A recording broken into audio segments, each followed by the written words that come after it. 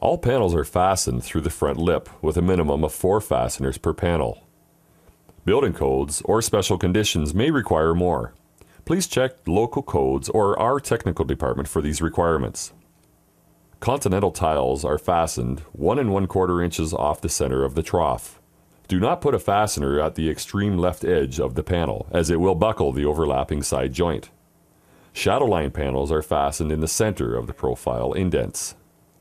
Shake tiles are fastened in the 4-inch or 8-inch lower sections, a minimum of 1 inch away from the joint pockets.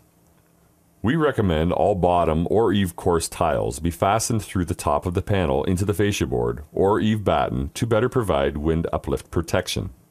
If using nails, the heads should be caulked and sealed with acrylic and granules. The back of the cut tiles at the ridge are fastened through the top of the low areas into the support framing underneath. Please ensure the fastener is located underneath the ridge trim. The eave course of panels is left off until all other areas of the roof are complete, so as to minimize foot traffic on the installed product. Please install the highest roofs first to minimize traffic on the lower roofs.